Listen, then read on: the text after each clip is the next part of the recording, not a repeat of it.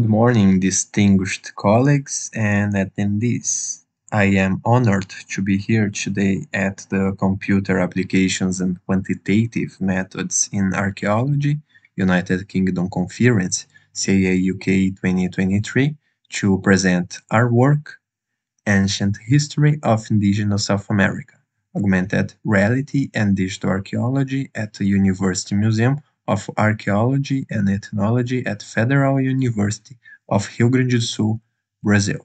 Allow me to introduce myself. I am João Vinícius Chiesa, co-founder of Ergani Digital Archaeology in Education project, holding a Bachelor of Arts and Bachelor of Science in History from the Federal University of Rio Grande do Sul, and I am currently a master's student in archaeology at the University of Minho in Portugal. I am delighted to present our project that originated during my undergraduate studies, developed while I was still in South America. Continuing from my previous point, this work is part of my undergraduate thesis, guided by Professor Silvia Milik-Copé, an archaeologist, full professor at the Department of History of the university and director of the University Museum of Archaeology and Ethnology. It was validated by a committee composed of Professor Adriana Schmidt-Dias, full professor at the Department of History of the same university and the current president of the Brazilian Archaeological Society, and the PhD researcher in archaeology, Amanda Daltro de Viveiro Spina, from the University of São Paulo, Brazil, and Leiden University, Netherlands. It is important to highlight that, although completely institutionalized in history, this work was designed to articulate discussions related to both digital archaeology as public archaeology as a whole. After about 5 years as a fellow at the Archaeological Research Center and an intern at the University Museum of Archaeology and Ethnology, I developed this project based on the museum's intriguing archaeological collection, originating from 3 main moments of archaeological and anthropological activities. The first, through the actions of Jesuit priests Balduino Rambo and Pedro Inácio Schmitz. The second, continued by Pedro Inácio Schmitz and José Proenza Brochado, and the third, originating from the work of Professors Arno Kern and Silvia Milik-Copé. It is important to say that most of the collection comes from pre-colonial archaeological contexts from Rio Grande do Sul, excavated by the Archaeological Research Center of the Federal University of Rio Grande do Sul since the end of the 1980s. So, unlike our first undergraduate thesis addressed to academic peers, this present work was developed as a way to engage with the general population about the history of the region beyond traditional approaches. Therefore, as the general objective of this communication, we emphasize the need to present relevant theoretical reflections and discussions that contributed to the development and adoption of resources in mobile augmented reality. I mean to bring out the communicative potential of the university's archaeological collection, especially that attributable to the ancient history of indigenous South America. Ancient history? Yes, ancient history of indigenous South America, since we agree with Gamble's criticisms of the concept of prehistory, and with Bueno and Neves' ideas that what has conventionally been called Brazilian prehistory is nothing more than the ancient history of indigenous peoples. This theoretical position is important because we do not believe that the presence or absence of written sources should be a distinctive marker to say whether a people has history or not.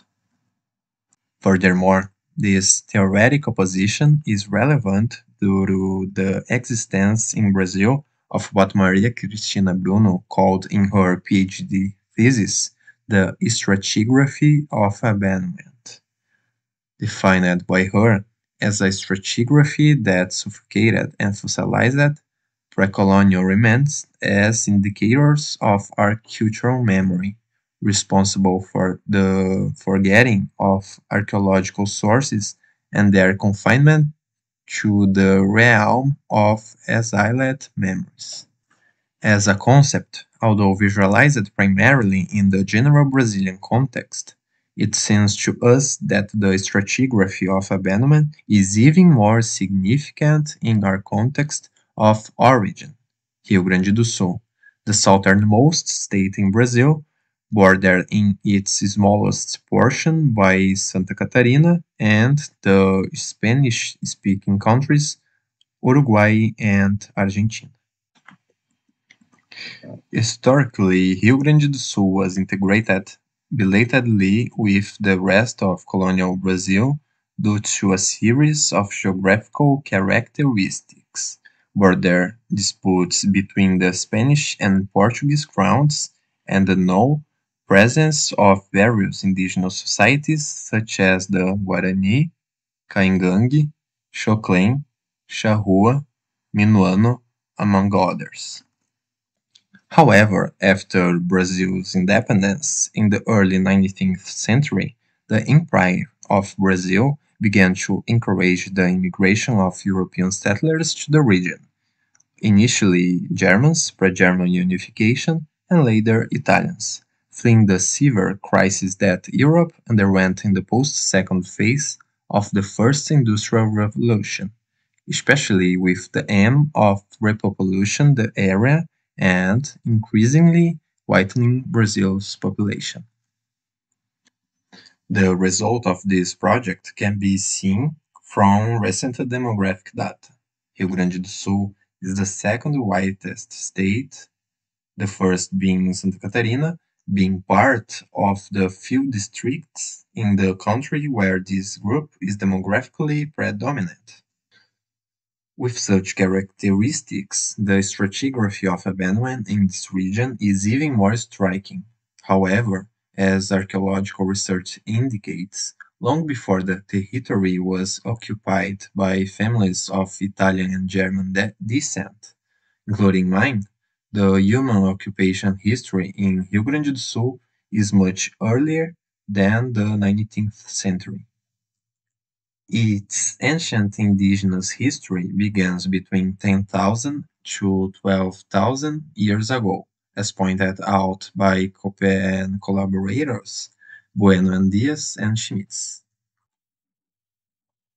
With at least three major migratory waves in this vast ancient history, the district shares, as expected, cultural characteristics with Uruguay to the south, Argentina to the northwest, and migration process specific to the current territory of Brazil, such as the expansion and migration of the Tupi peoples originating from the Amazon forest. Thus, things as Hinfering previously highlighted regarding the fundamental goal of archaeology, which is to provide people with a better understanding of the human past, we developed this project for a greater understanding of the general public about the long indigenous history with indelible marks on the cultural landscapes of this state.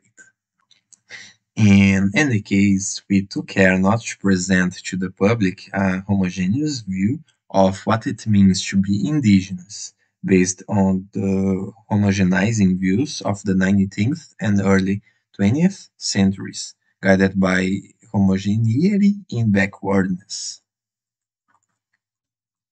Thus, we guided our project through the richness and diversity of these cultures, remarkable in the pre-colonial archaeological record and their broad visualization as products of the region's history. As highlighted, since Law Number 11645 was enacted in 2008, It has become mandatory to study and teach the history and culture of indigenous peoples in all schools in Brazil, a legal norm that further emphasizes the relevance of our work as archaeologists, since Brazilian archaeology is mostly, in chronological terms, indigenous. So for us, we see the extroversion of archaeological heritage through digital archaeology and mobile augmented reality, a path to the gradual overcoming of the mentioned stratigraphy of abandonment through a purpose for well-informed popularization, as one has shown. In summary, in the words of Pereira, the concept of extroversion is linked to actions of communication, socialization, promotion, dissemination, and diffusion. It expresses the desire to enhance the communicative capacity of collections through initiatives that amplify information and archaeological assets for the general population, becoming an essential part of the heritage preservation process. Regarding this, although other publications have adopted similar methodologies related to digital archaeology and 3D technologies, our thesis was the first in the institution to use them for its extroversion to the public. As expected, this rich diversity of peoples and raw materials used made us select only a few archaeological artifacts to be modeled in 3D for the educational material.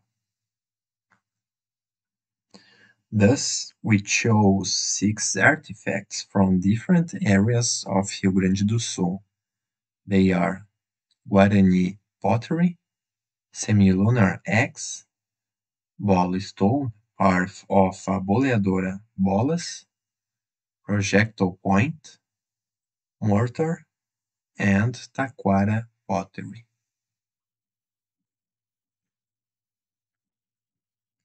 All without exception were modeled with the aid of Blender software, texturized from their own photos worked on Photoshop and exported to MyWeb AR, where additions were made for full interactivity with the public. It was on MyWeb AR that the QR codes were generated, enabling the 3D models to be viewed through augmented reality with a simple link, eliminating the need to download an application.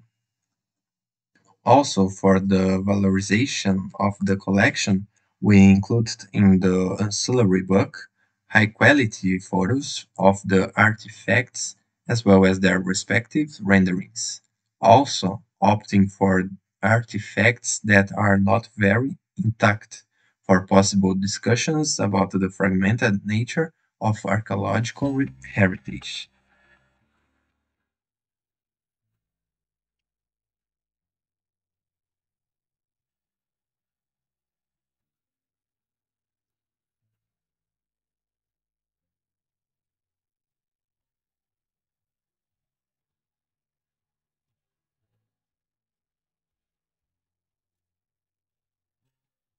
This proposal is presented on this slide. It is available on the QR code next to it and has fortunately already been tested and positively evaluated in an activity developed in partnership with an NGO with children and young people in social vulnerability, the Northeast of the state, the cradle of Italian immigration, a factor that undoubtedly contributed to a better understanding of human history in general and specific terms, and the appreciation of archaeology as an important field of study. Thank you for the opportunity to contribute to this academic conference and for your kind attention. Presented here are my contact details and my bibliography.